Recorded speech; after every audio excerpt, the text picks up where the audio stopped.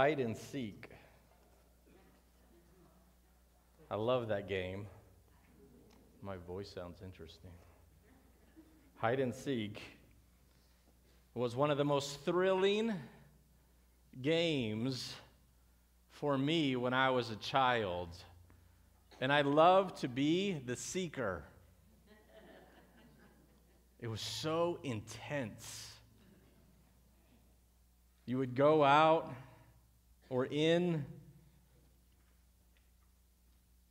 and it's like all your senses were heightened. Everything was moving in slow motion. You could hear sounds better.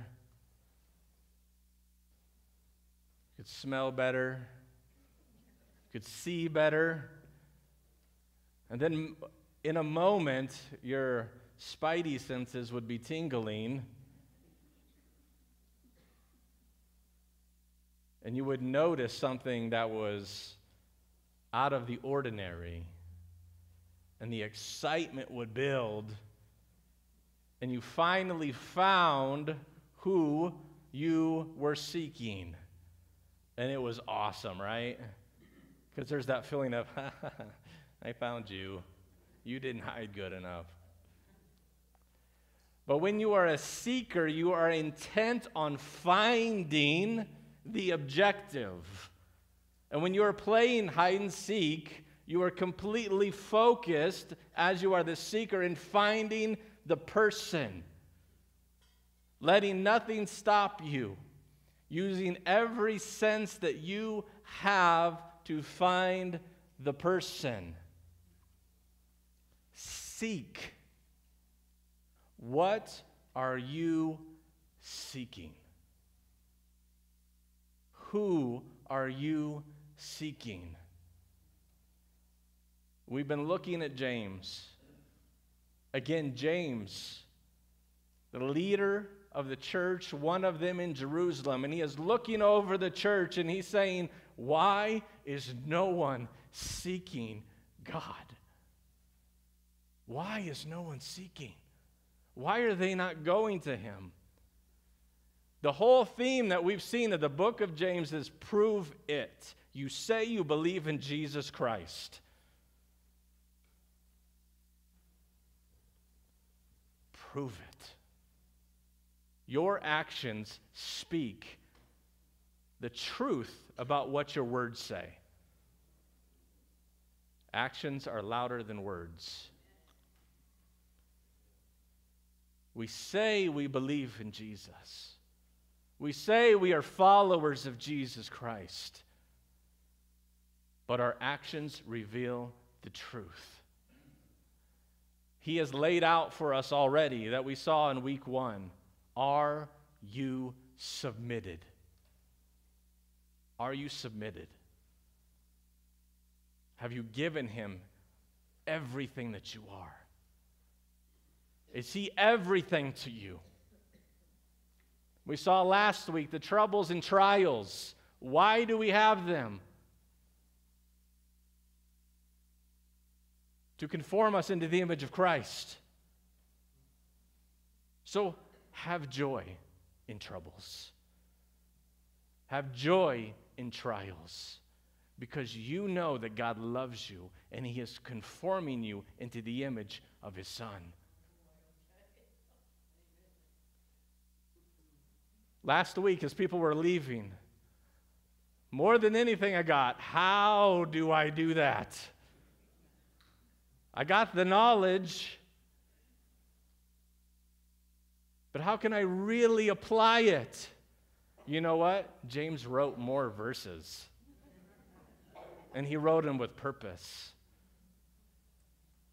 And he follows the trials with the next verse that we're going to be looking at. We're looking at 3 verses today. And this section of verses is bookends with more trials. In the midst of trials, seek God for wisdom. I can't give you the magic formula. How do I do it? Do A, B, C, D. There's only one formula. And it is supernatural, and it comes from God. How do I do it? Go to Him for wisdom. Go to God. I wish I could impart something, but nothing comes from me. God will give you wisdom to navigate the trials and troubles of your life, giving you proper perspective of why you have them. Allowing you to understand that you can have joy in trials. It doesn't make sense when I say it. It doesn't make sense to me. That's why I need Him. I need God to give me wisdom to understand and see that I'm supposed to have joy in trials. It comes from nowhere else but God. Seek God. You ready for the invitation? Seek God. Matthew 6:33. We're going to jump ahead. But seek ye first the kingdom of God and His righteousness, and all these things shall be added to you. Who do we seek first? Who do we seek first? God. Who do we seek first? God. Do you?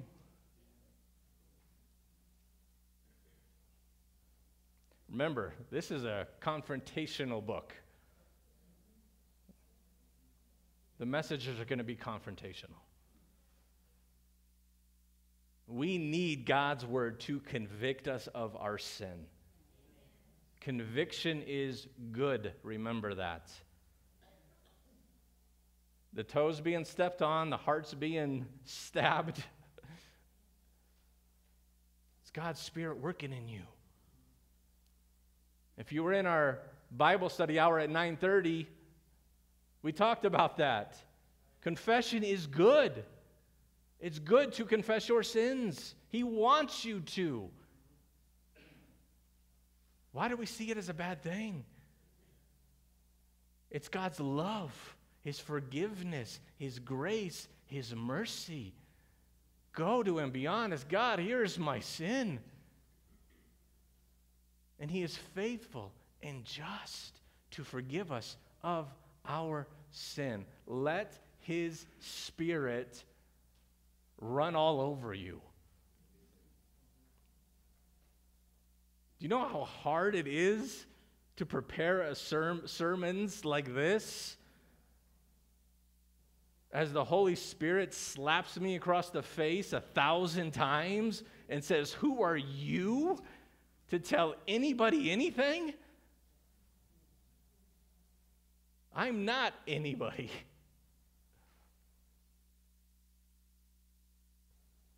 It's Jesus. It's one beggar showing another beggar where to find food. There is nothing in me but Jesus that is good. Let the Spirit work in you because He loves you. And He doesn't want to leave you broken. He doesn't want to leave you lost. He wants you to be complete. He wants you to be forgiven. He wants you to be whole. James chapter 1, verse 5. If any of you lacks wisdom, let him ask of God, who gives to all liberally and without reproach, and it will be given to him. But let him ask in faith, with no doubting.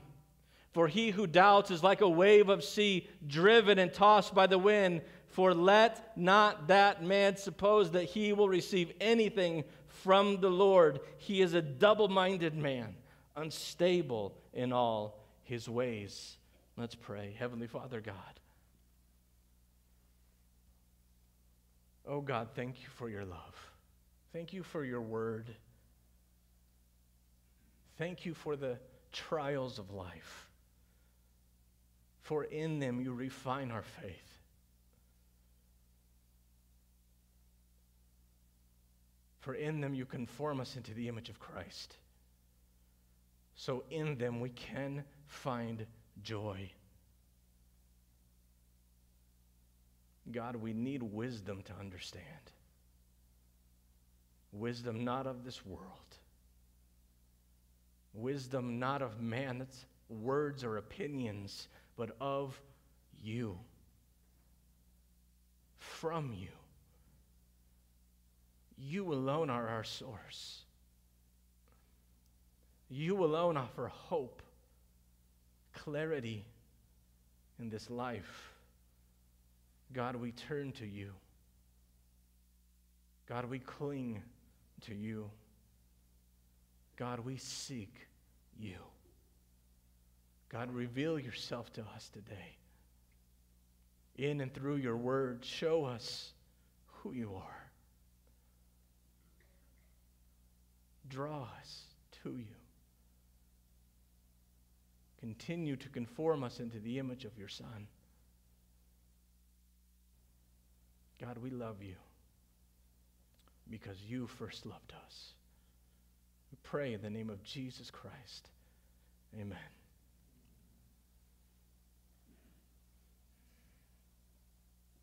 Seek first the kingdom of God. Any benefits from a relationship with God come once we are submitted and trusting Him. Any benefits we receive from God come once we are submitted and trusting Him. Seeking. How do we prove our faith in seeking? We see that number one, the subject of our seeking is wisdom. El tema de búsqueda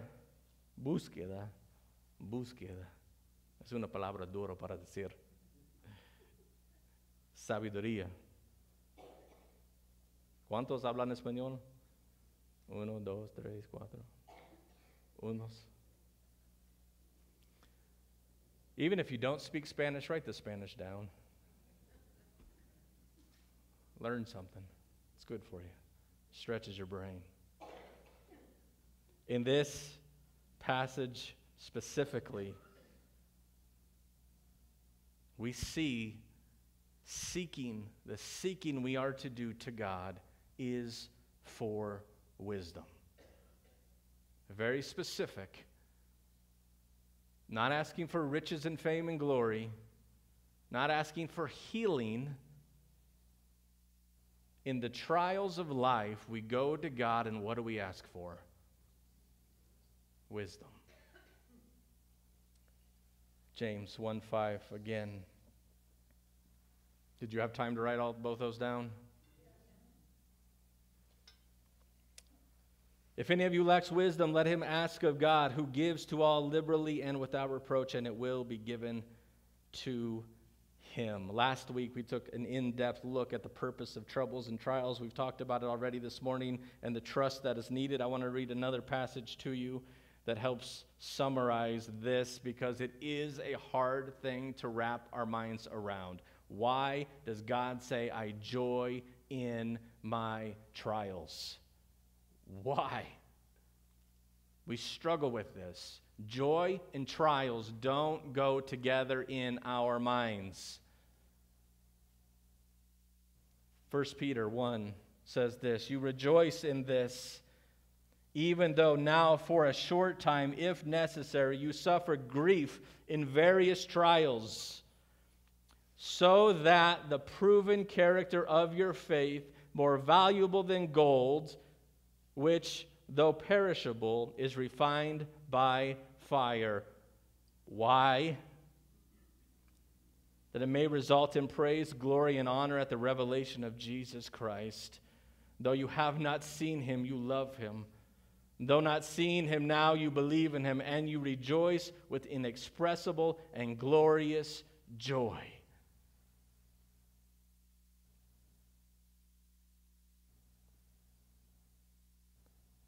How? We read it. You heard it. How do we apply it? James 1:5. If any of you lacks wisdom, let him ask God. I don't understand it, you say. You know what? I don't either. It is not natural to the human mind. So you need wisdom. Go to God. Ask him. Why do we ask God? Proverbs 2:6 says this, for the Lord gives wisdom. He gives it. From his mouth come knowledge and understanding. God is the source of wisdom. God is the source, not man. I'm going to shock you. Are you ready? Not your pastor. A lot of nods of you. I knew that. Have you talked to that guy before? Eyes up. It's God. He's the source. Go to him. God, give me wisdom. And then verse 5 continues. We go to God for wisdom. We don't go to man. Don't go to Google. How-to books. Go to God. Pray. Who gives to all liberally. This means generously, unwaveringly, without hesitation. Do you know anybody that gives like that? Especially something of that much value. How much value is wisdom? Priceless. And he gives it liberally. We give begrudgingly out of our leftovers. And God says, the most valuable thing you can have is, first of all, himself, and then he wants to give you wisdom. He wants to give it to you liberally, freely, openly. It's like a child who is hungry. They can't provide food for themselves. They don't have a job. When they're hungry, where do they go? Parents. Mom, Dad, I'm hungry. And any parent in their right mind, the obvious response is, let's go get some food. Let me feed you. You have a need that only I can provide. And I want you to be healthy, and I want you to be strong, and I'm going to give you food. God knows we need wisdom. He knows only he provides it. And he wants to give it to us. It says he gives without reproach in verse 5. He gives without reproach. He doesn't rebuke us for asking, oh, here they are again. Here they are again asking for wisdom one more time. I wish they would leave me alone. He is not that way. He knows he's the source. He knows we don't have it. He knows it can only come from him. And so he gives without reservation, not begrudgingly. It is a gift God wants to willingly give. God wants us to be wise. You know that, right? And he knows where the wisdom comes from. He sees us running around, and it's just, if they would just come to me for wisdom, how does the verse end? And it will be given to him. Praise the Lord. But will we go? Will we ask? Will we seek? As we become aware of our need of wisdom, especially to view trials and troubles in the right way, we can only do that with wisdom from God. Is that clear? Have I beat that to death enough? If you're struggling in your trials, in your troubles, and you're not finding joy, and you don't understand how God is using them, and you don't understand that he is using them to conform you to the image of Christ, maybe you've heard it, but it's not real here, the next step is to go and ask for wisdom. That's your action step. Ask God for wisdom. Do it. Go. El paso de acción es pídele sabiduría a Dios. Wisdom. Ask God for wisdom.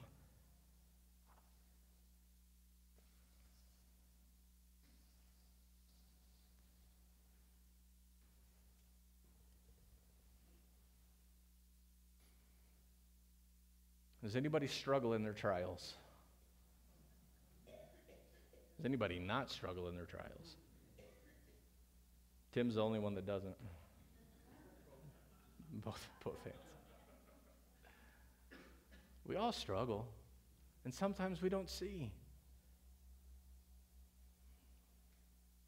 How do we go? Number 2, the method of seeking in faith. El método de búsqueda en fe. Es solamente en fe. Go in faith. In faith. We seek wisdom in faith. Do we believe who God is and what He says He will do? Do we believe who God is and what He says He will do? We see a qualification or an issue brought up in our asking. The manner of asking matters. The manner of asking matters. If you have somebody that comes up to you in a disrespectful way and says, I want this from you, how is your response going to be to that person? If you do it, it's going to be begrudgingly, right? When we ask disrespectfully, in an arrogant tone, in an expectative, prideful way. James 1:6. But let him ask in faith.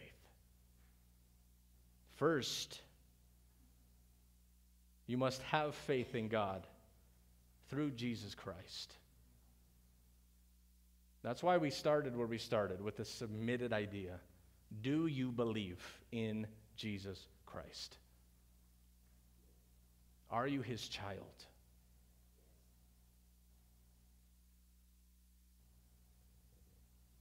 Have you put your faith in Him? Have you repented of your sins?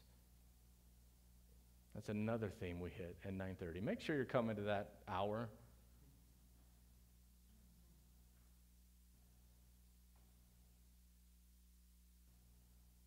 Then, whenever you go to God, your Father, like the child with food, you going in faith. My child will come to me and say, I'm hungry, with faith that I'm going to give them food. Unless it's dinner's in 30 minutes and you got to wait. Because mama's making dinner and you're not going to spoil your dinner. But there's a trust factor there. In Greek, the word faith and trust are used almost interchangeably.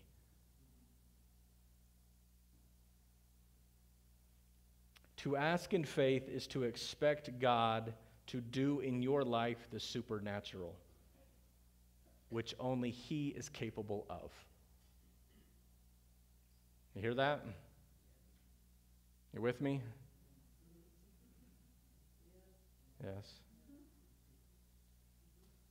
To ask in faith is to expect God to do in your life the supernatural, which only He is capable of. The kind of faith that when we pray for wisdom, we are expectant, not in an arrogant way, to receive it because we know who He is and we know He is true to His promises. So I'm going to go to God and say, God, in my trial, in my trouble, I need wisdom that only comes from You. I don't have it. And I'm trusting that You're going to give it to me because You said You would. And You do what You say. And You are who You are. So I'm coming to You in faith.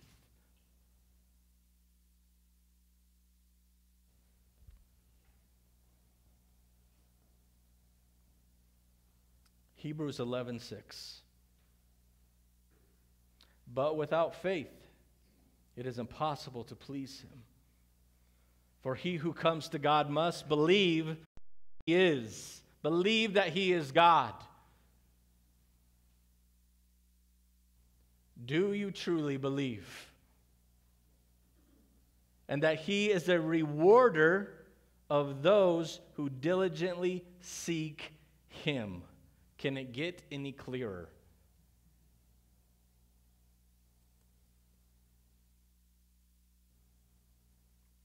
No doubting.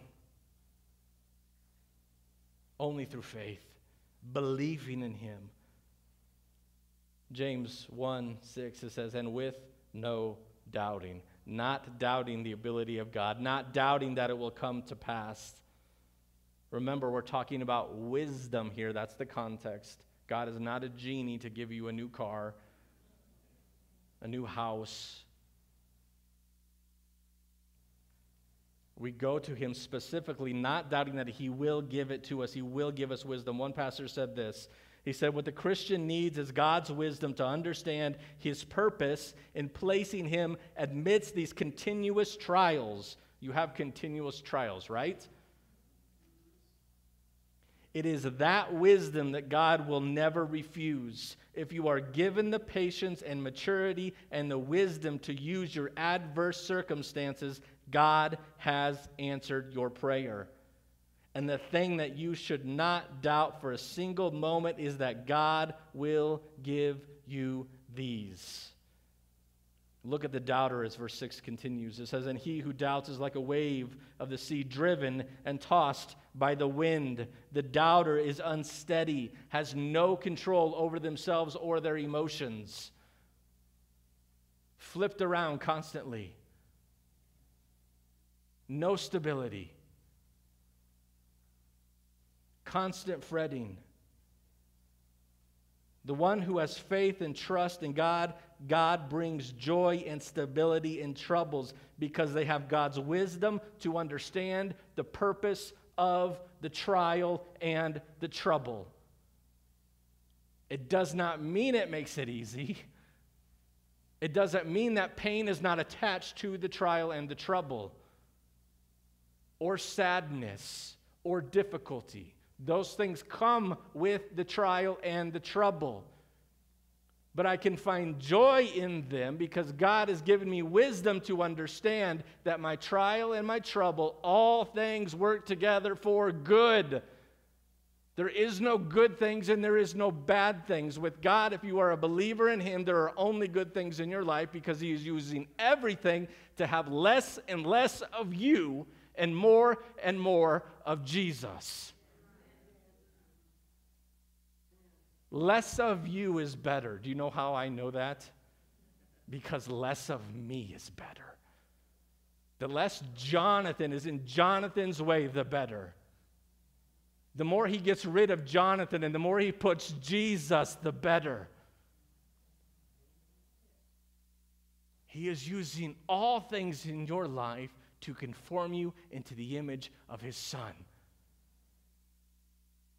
So we joy in all things. We're not joying for the pain. We're joying for what the pain accomplishes. To get rid of me and to put in more Jesus.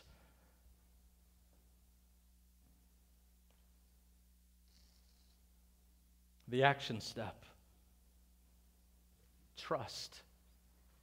We ask in faith, so we trust that God will give it. Are you trusting that He's going to give you wisdom to navigate your trials and your troubles? We all are overwhelmed with trials and troubles of this life. All of us.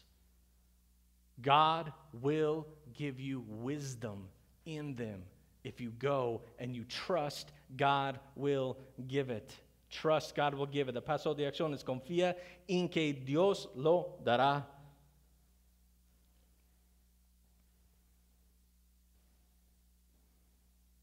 Trust, faith, they go together. Number 3, the character of seeking. James doubles down on this in verse 7 and verse 8. What is the character of the one who is seeking? Committed. Committed completely to God. It's not stuck between this world and God. Does not have divided loyalty between this world and God. That's why we started where we did. Was submitted. Is your identity in Jesus alone? If it's not, and your loyalty is divided with this world and with Jesus, and you live for this world, and you desire this world, your loyalty is divided. El carácter de búsqueda es comprometido.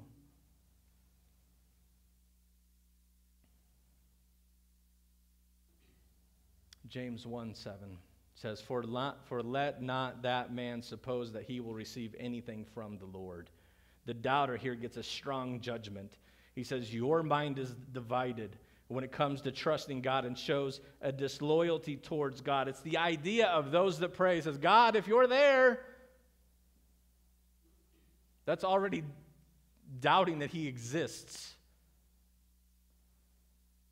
It's those that come to God only in need. Those who aren't living a daily life with Him. They can expect to receive nothing from God. Where is your loyalty? Where is your commitment to following Jesus? Because if it's not 100%, there is no in between. There is no in between. You're either following or you're not. You're either committed or you're not.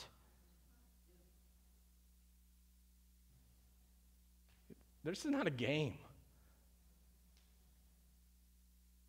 This is not a game.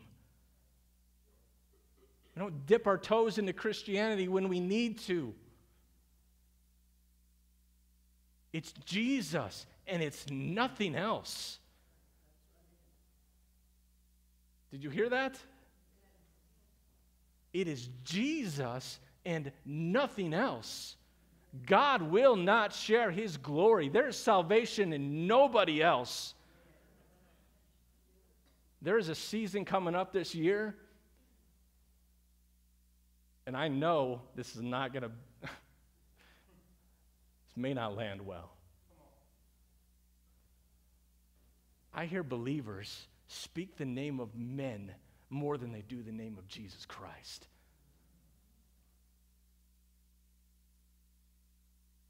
If your hope is in a house that is colored white, oh man, there's no salvation there. Is there salvation there? Can that save you? Who can save you? Listen, remember who you are. Remember who you represent. We are not of this world. That doesn't mean that we don't go out and vote. But when I hear the names of men out of people that say they follow Jesus Christ, and I'm not speaking specifically here, I'm talking the church in this country in general. Why will they speak the name of a man, but they'll never speak the name of Jesus Christ? What name comes out of your mouth more than anything else? It should be nothing other than the name of Jesus Christ. Because where is their hope?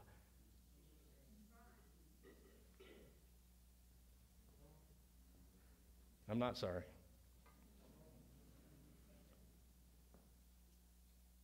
Matthew 6:24, Jesus himself, no one can serve two masters. For either he will hate one and love the other, or he will be devoted to one and despise the other. So we do a self-examination. Am I fully committed to God? Am I fully committed to Jesus? Examine yourself. And what do you find?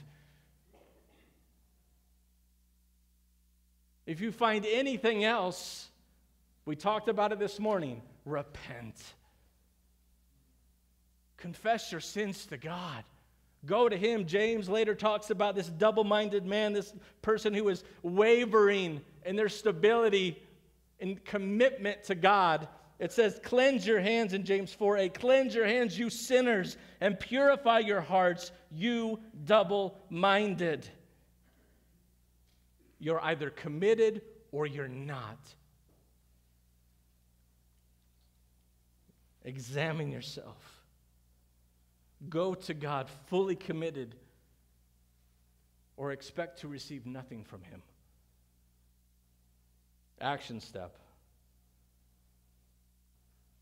Keep a repentant spirit. In our class this morning, what we talked about is the tasks that are left incomplete. Do we have any list makers who love checking off the boxes? Box number 1, confess your sins. Don't even start your day. You want help from God throughout your day? You know he knows your sins, right? It's not like you're keeping something from him that he doesn't know. Go to him in honesty. Keep a repentant spirit. Constantly self-examination. God, is there anything in me that is not committed to you? Forgive me. I turn from that. I no longer trust that. And I turn to you and I trust you. Genuine sorrow in the areas in my life that are not committed to him. God, remove it all. Give me Jesus. El paso de acción es esto, mantener un espíritu arrepentido, constantly repentant.